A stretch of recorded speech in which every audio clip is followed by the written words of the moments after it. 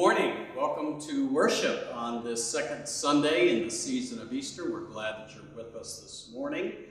A couple of announcements. Just a reminder about our Zoom Bible studies, Monday night, Tuesday morning.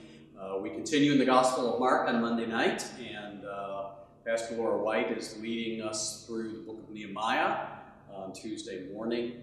We continue to send out links and post that on social media. Thank you, everybody who have been sending in your contributions.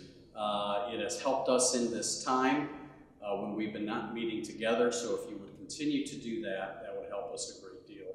We do appreciate that. Expenses are down, obviously, because we have not been here, but at the same time, there still are expenses. So I just appreciate everybody's generosity. We'll be, within the next week or so, sending out a letter and hard copy to everybody in the congregation with some words that I hope are encouraging, but also some thoughts as to how we will begin at some point to meet again once the state of Ohio begins to loosen up restrictions. We want to be able to have some opportunities for gathering and fellowship on a limited basis and also gather in a safe way. Be updating you on that at some point. Friends, this is the day the Lord has made. Let us rejoice and be glad in it. Let us now prepare our hearts, our minds, and our spirits for worship.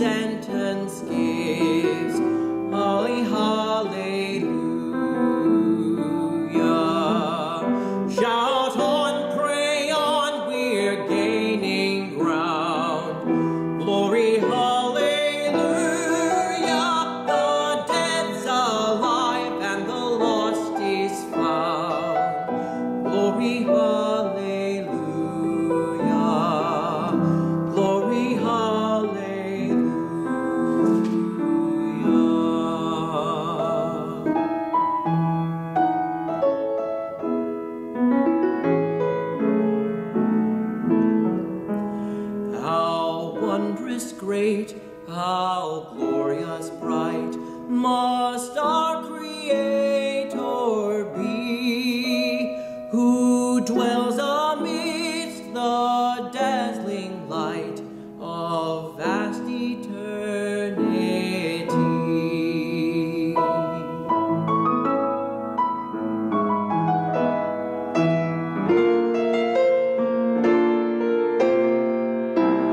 While all the heavenly powers conspire, eternal praise to bring, let faith in humble notes adore the glorious mystery sing. Let faith in humble notes adore the glorious mystery sing.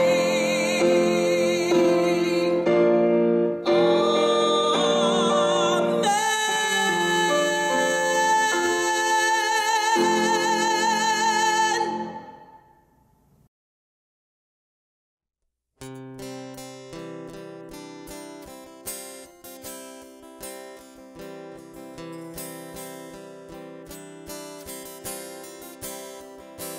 In the darkness we were waiting, without hope, without light, till from heaven you came running.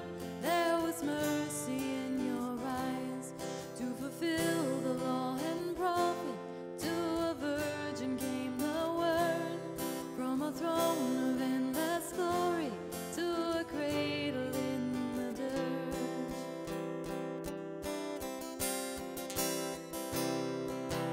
Praise the Father, praise the Son, praise the Spirit, three in one.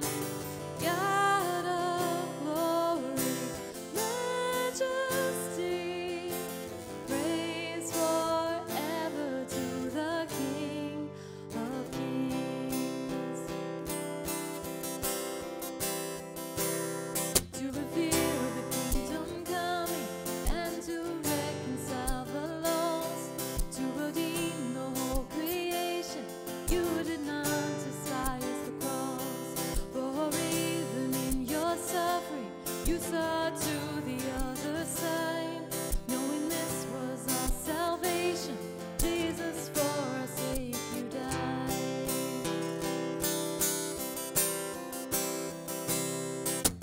Praise the Father, praise the Son, praise the Spirit, three in one. God of glory,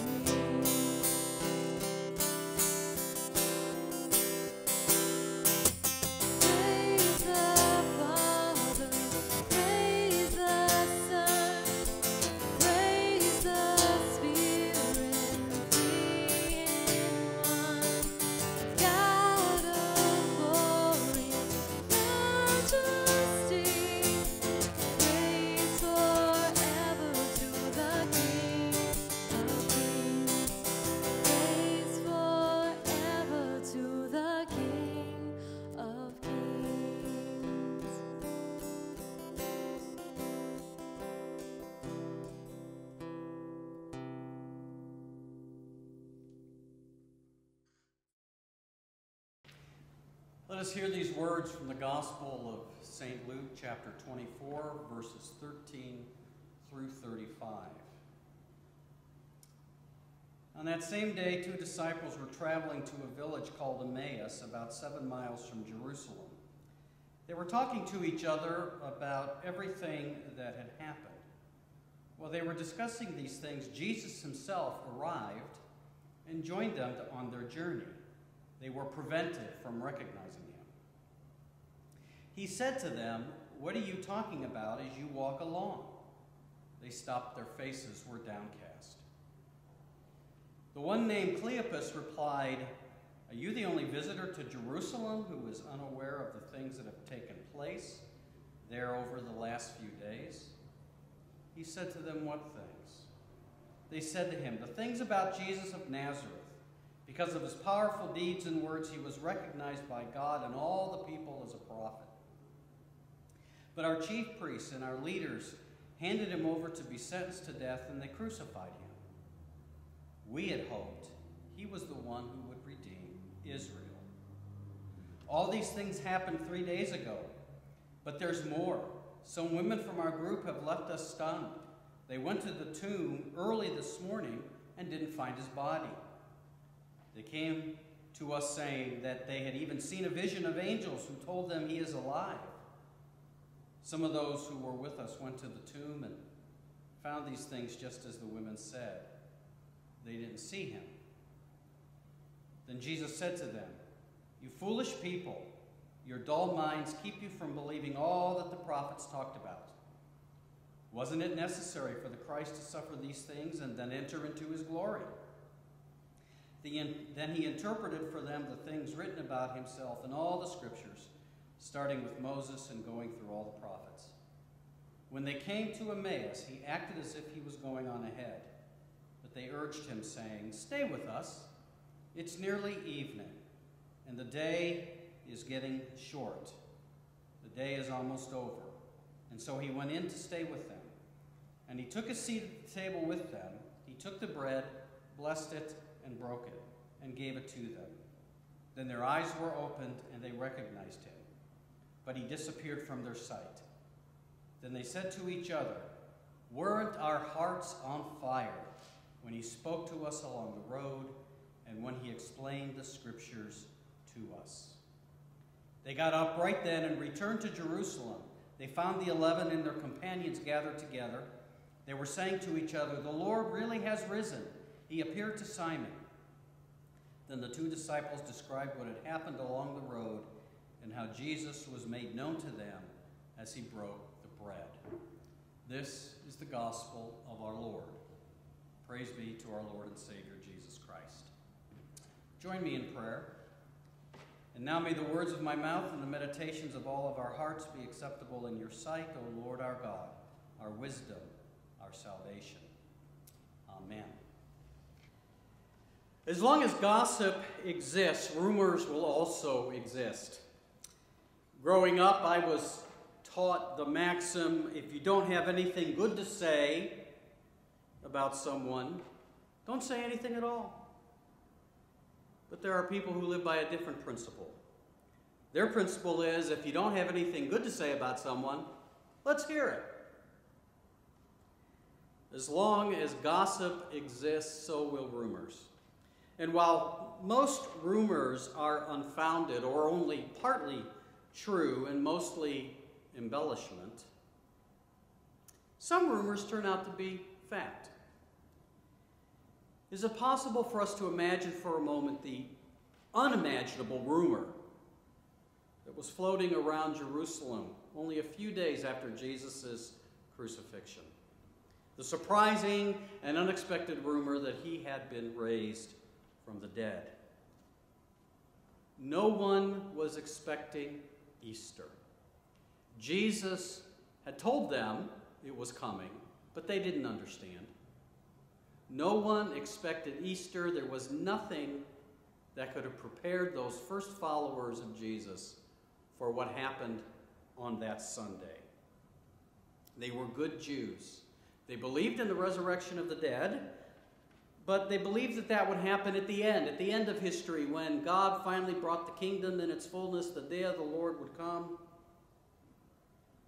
But it was absolutely beyond their thinking that someone could be raised in the middle of history, before history ended. Jesus had told his disciples on several occasions that he was going to be crucified and then would rise again a few days later. But in their frame of reference, the Messiah would conquer, not end his life in humiliation upon a cross. They were so hung up in trying to figure out Jesus' pronouncements about his own death that they never even considered the affirmation of his resurrection. The first unimaginable fact that the disciples had to face was on Good Friday.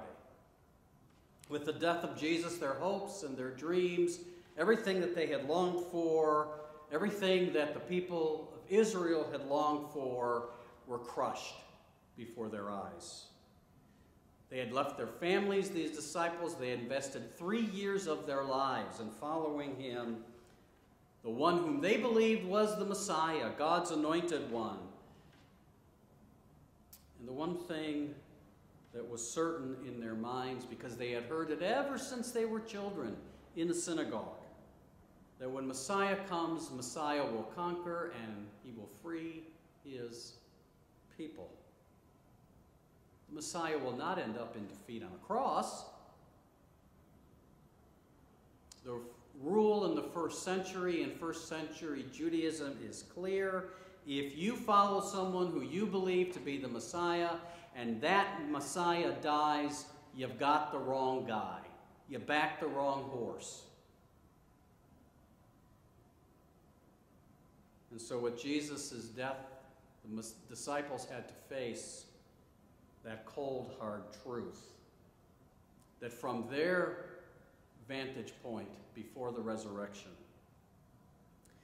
they had to face the truth that somehow they had deluded themselves into believing that this Jesus was the one. But he now was dead, and their lives were in danger too. The day between Jesus' death and resurrection, the church calls Holy Saturday. It's a time for us, after Good Friday and before Easter, to contemplate in silence the meaning of Holy Week and everything that has happened and everything that is about to happen. But for those first disciples, that first Saturday sure didn't seem holy to them. In fact, it was a living hell.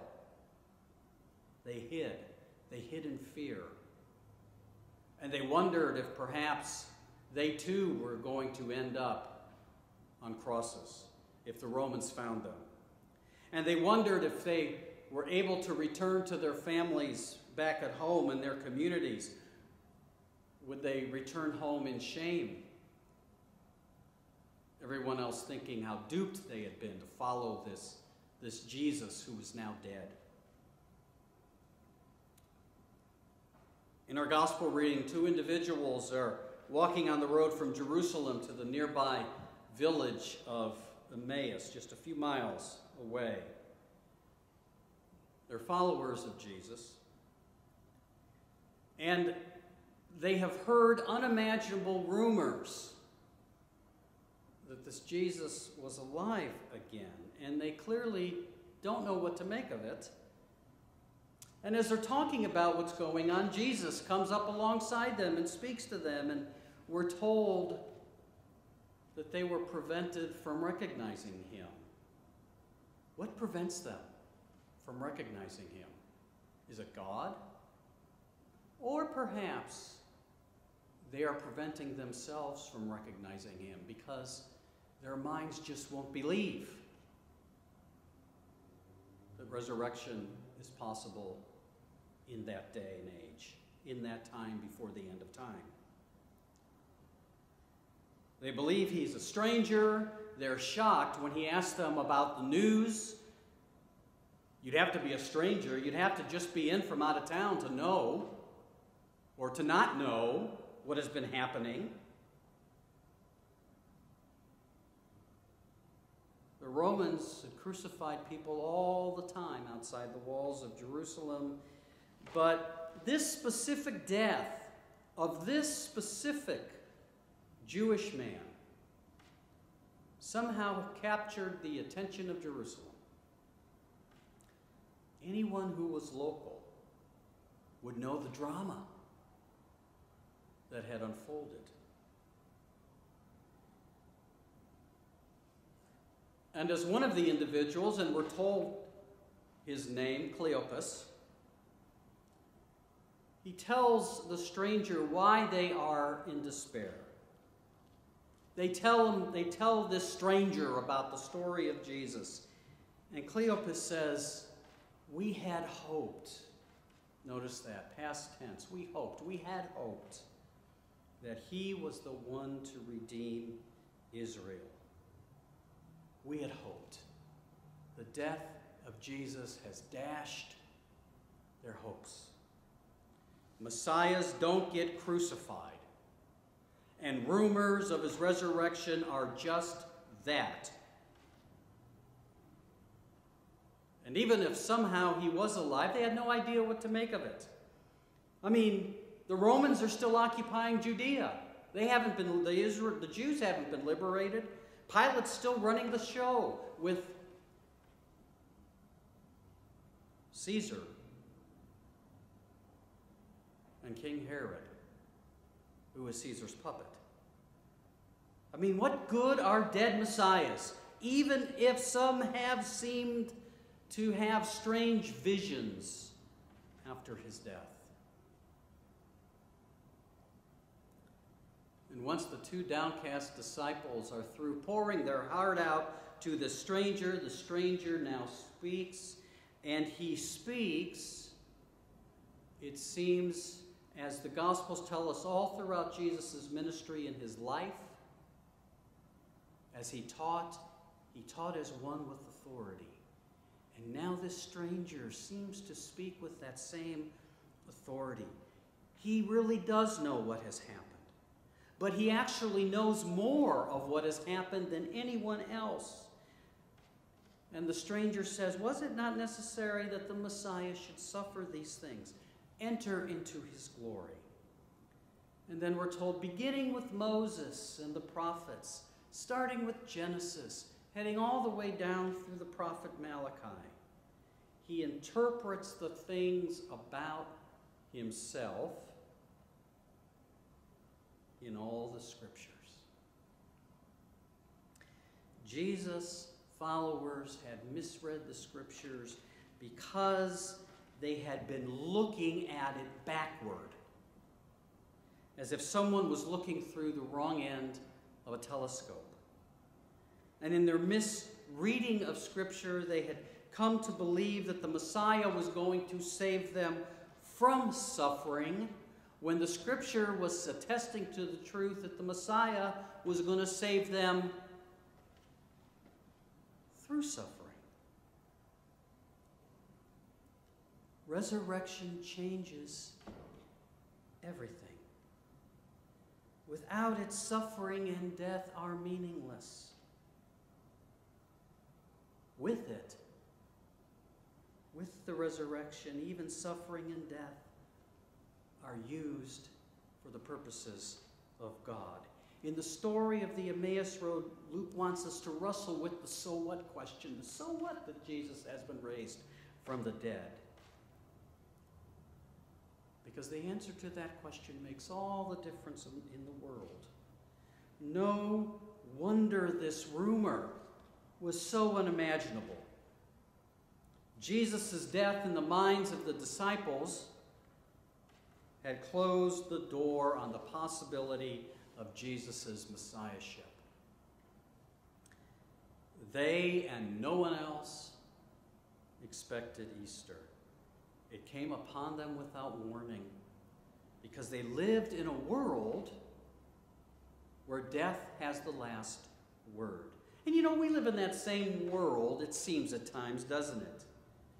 You know, we all know the adages, the old adages of adjustment to present arrangements. So we say these things to just adjust. We'll say things like, you can't fight City Hall.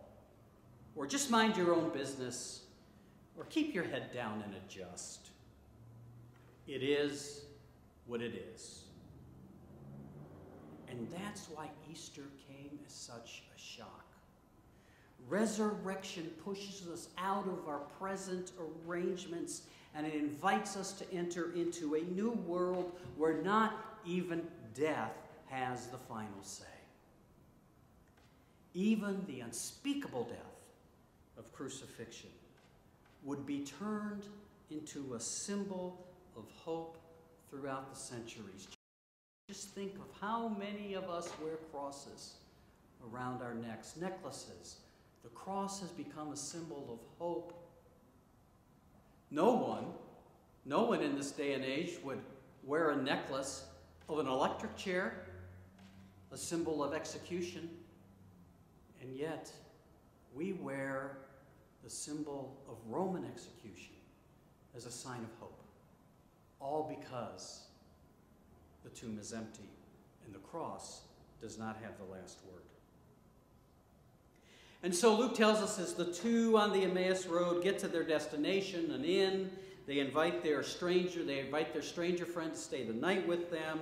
I mean, I think any of us would do the same. Here we are listening to the stranger for the first time. We have a new way of looking at all of this. In the midst of this desperate, hopeless situation, this stranger has given us some hope. We want to hear more. I want to hear more. Stay with us. And once inside, as they prepare to eat, their newly found friend does something he had done many times before, and he did it in a particularly memorable way just a few days before in the Last Supper. Luke tells us he blessed and he broke the bread. And it's at that point we're told that the two disciples finally recognize Jesus. Jesus, who had taught the disciples to pray for daily bread, who blessed and broke the bread, now in his resurrection, in breaking the bread, has truly become the bread of life for them and for us and for the whole world. Sometimes people who, after their deaths, they leave instructions. If they're cremated, they'll leave instructions what to do with their ashes. Sometimes some people want their ashes spread on maybe a lake where they used to go fishing, or perhaps on a piece of ground that's very important to them. Sometimes human ashes are sprinkled from airplanes. Brian Kelly, according to the Associated Press, had something really spectacular in mind for his ashes.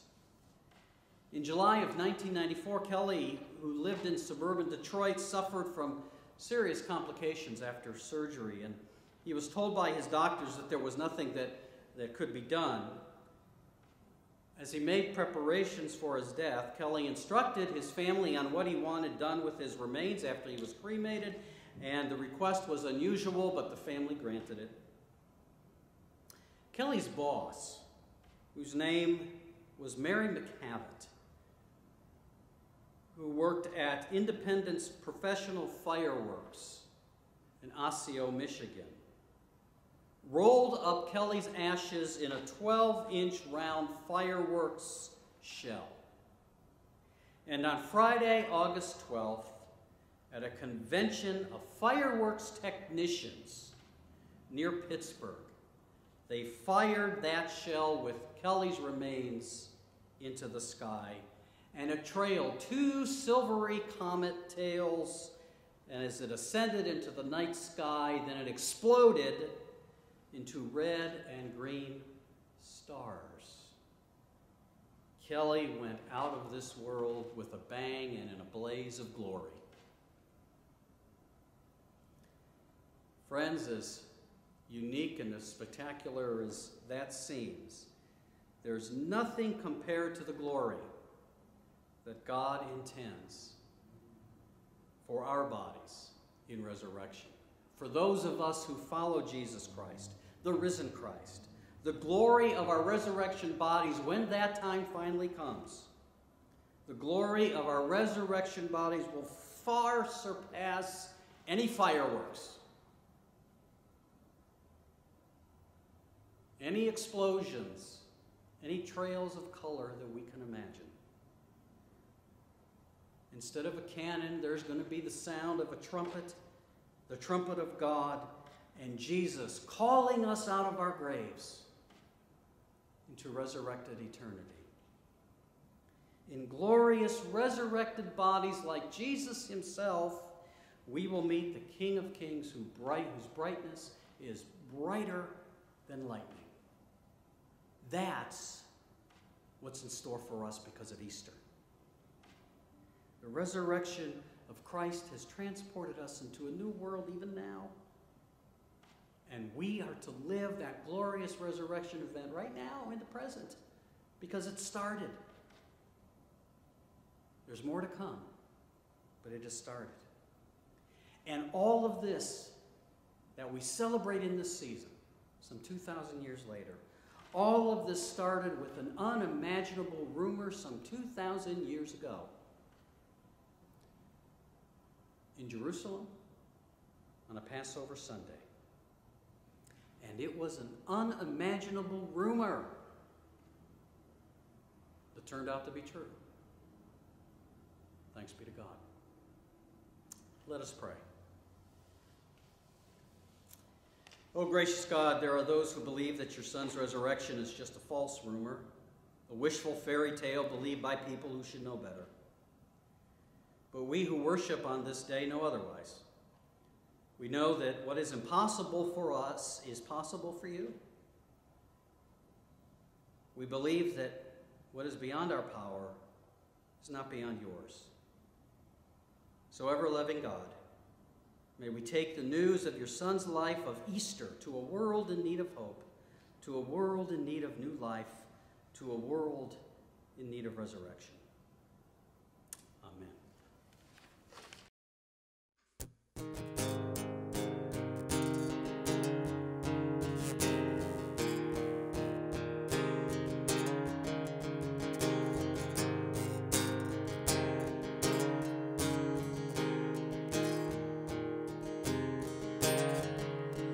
And I hear the Savior say, thy strength indeed is small.